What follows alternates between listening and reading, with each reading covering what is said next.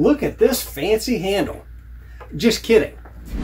This is the last video in my Astroscan restoration series. In the first two videos, I showed you how to align the optics here on the front. This guy.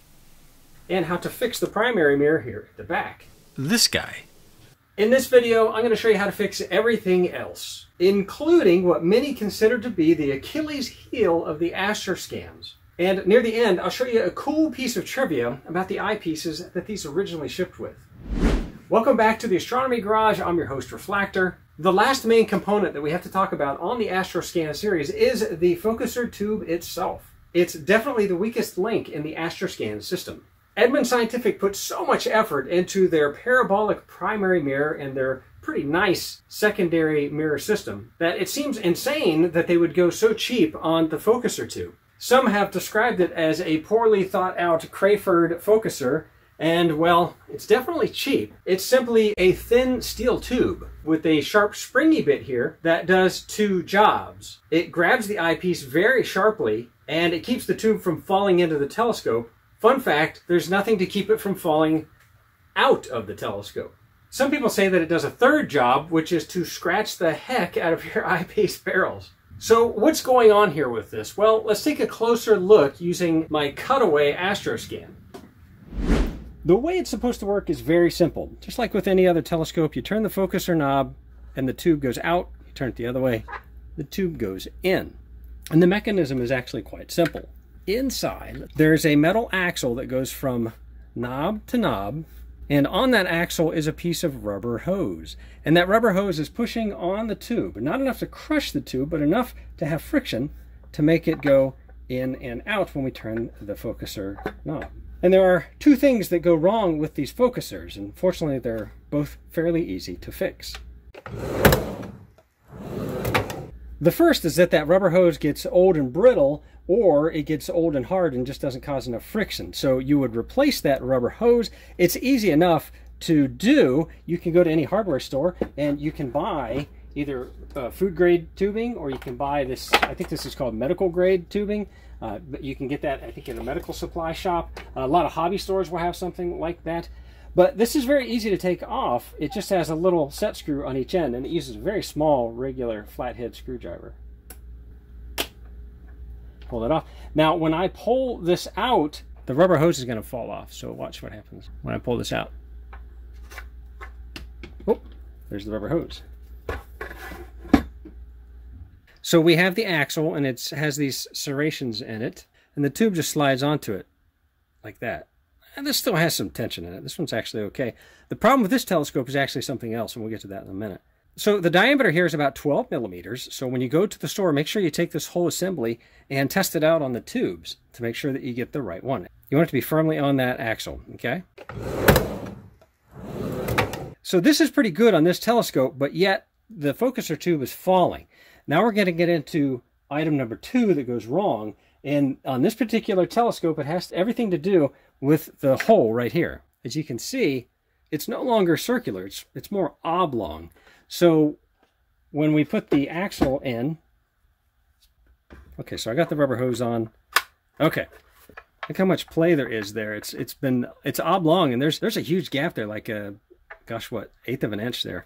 And that's easy enough to fix. So let's do this. I just take a piece of popsicle stick.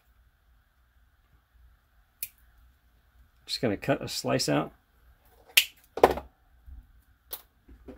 And I'm just going to shove this into that gap. Let me put this back on. We'll see if this gets any tighter. Oh, that's much better. Look at that. That's not slipping. That's good. Yeah, that works really well. Now, in theory, I will glue that in with some super glue to make it permanent. But for now, that's a much more improved focuser tube contact. And if your telescope is actually missing the focuser tube, there is an eBay store called the Astroscan Man that sells replacement tubes that are identical in length. Here's one that I bought with my own money off of eBay. As you can see, it has a stop at the top, and it has a tightening screw, which is really nice. The original doesn't have that. It just has this really sharp springy bit. So we put this in there, and it fits perfectly. I'll talk more about these replacement parts later on. If you've run into any focuser tube problems, please leave a comment down below. There's a third potential solution to the focuser tube problem, and this was shown to me by fellow YouTuber Joe Jaguar City Smartphone Astronomy. Check out his channel. What he did was saw off this entire pod up here and replace it with a third-party traditional rack and pinion focuser system. If you want to see how he did that, I'll put a link to his video down in the description box. The entire telescope glides around on this metal base. It has these three felt cushions here that make it glide pretty easily. But after 50 years, they've gotten pretty gunked up and they're pretty easy to replace. You can buy these circular ones at pretty much any hardware store. I've never been able to find red ones though. So if you find a source for red felt circles, please leave a comment down below. But it's pretty easy. Here are the felt tips. They're made by Scotch. It's a whole collection. These are the closest to them. So we'll get 3 of these. Step 1 is to make a little circle around here so you know where to put them. And then you just rip them off. I guess technically we didn't need to draw those circles, but I didn't know that at the time.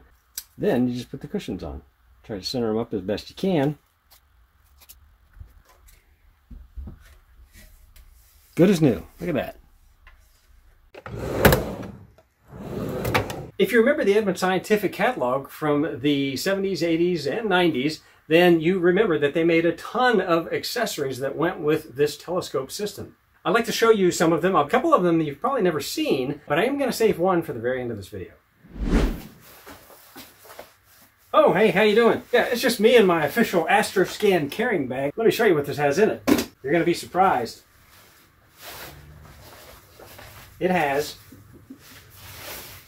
an Astroscan with the base attached. Look at that. Pretty darn cool. Oh, hi, how you doing? I'm just going on a hike with my Astroscan strap. This was a really nice accessory. It attached to the 1/4 threaded hole here and the 1/4 threaded hole here, and it works pretty well. So you can take this with you if you're going on a night hike and you want to look at some stars. Look at this fancy handle. Just kidding. This is actually called the telescope bracket. It allows you to mount your Astroscan on almost any camera tripod. And I guess if you were careful, you could even mount it on an equatorial mount. This is an actual Edmund Scientific tripod. And it has a threaded rod at the top that you can put the base on. Let me show this to you.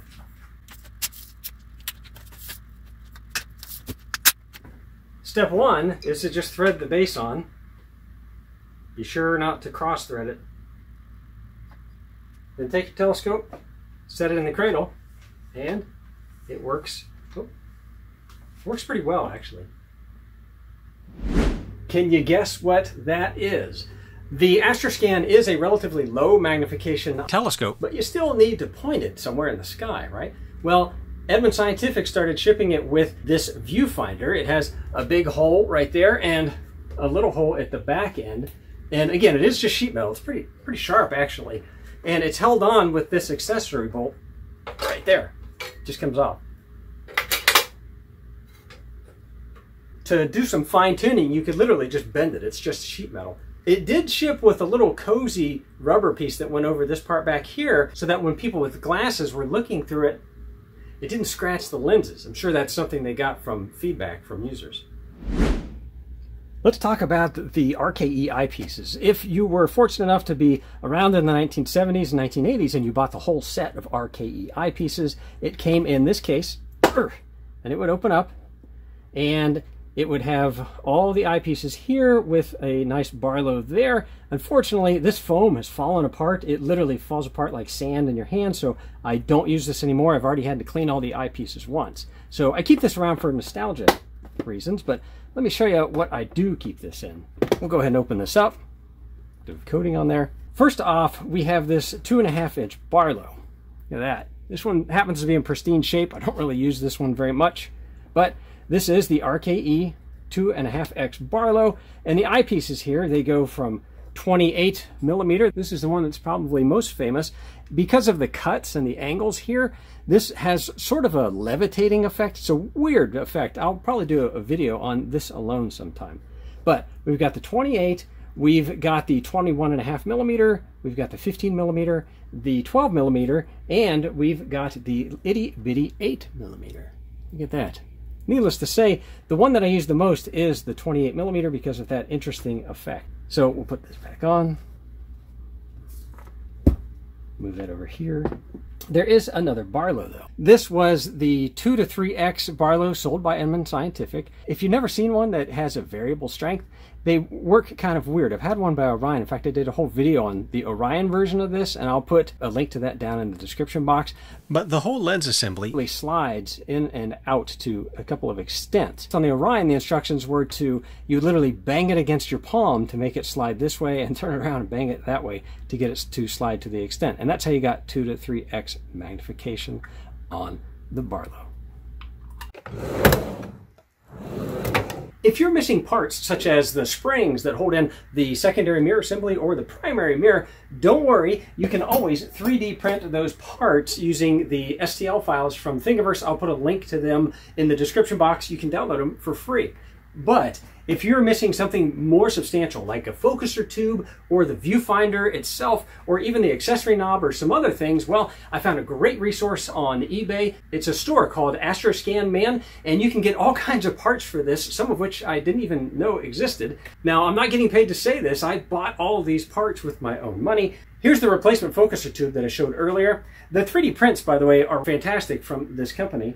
Here are the accessory knobs. Actually, I lied. One of these is the original, and one of them is the 3D printed one. In fact, I'm using one of his right now. It's holding the viewfinder on. In fact, you can get a viewfinder from his eBay store if you want. A couple other things. I got a dew shield. Look at that. It has felt on the inside, so it actually is a real nice tight fit. And if you want help with focusing, especially if you're doing any kind of astrophotography with this, here's a bat knob mask. All right. Again, I'll put a link to his eBay store down in the description box. I don't get a commission for saying that. It's just a great resource. If you have one of these and it's just gathering dust and you don't plan to use it, please consider restoring it using the guidance that I've shared in all of these videos and donating it to your local public library or school. There's a lot of libraries out there that will actually rent these out like a book. My oldest Astroscan came with this 1 1/8 inch eyepiece. It looks eerily similar to the Edmund Scientific RKE eyepieces that later shipped with the Astroscan. When the Astroscan first started out, though, this is one of the original eyepieces that it came with. Now, their choice of font is terrible because it looks like it actually says 11/8, which makes no sense. But rest assured, it is meant to be 1 1/8, which works out to be just slightly more than 28mm. Go figure. This restoration series has been a blast, and I hope you've had a lot of fun learning how you can fix this up. I've tried to share all the information that I know for bringing this amazing telescope into the 21st century and getting it to last another 50 years. You may be interested in these videos over here as well. Thanks for watching, and clear skies, everybody. By the way, it's over 100 degrees here in the astronomy garage, and my camera keeps overheating and shutting off.